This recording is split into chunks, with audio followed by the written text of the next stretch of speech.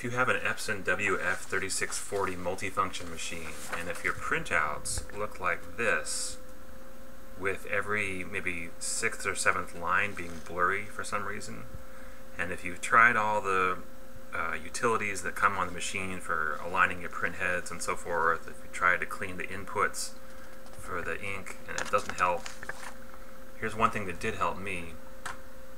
You go to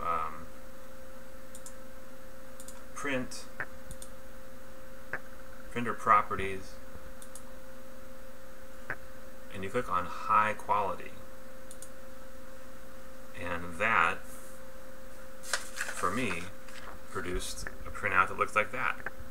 You might call that just regular quality or legible. Anyway, that made a difference. Epson also seems to have released a firmware update today, September 29th, 2016, that actually solved the problem for me. But prior to that, using this high quality mode was giving me just regular printouts that are legible.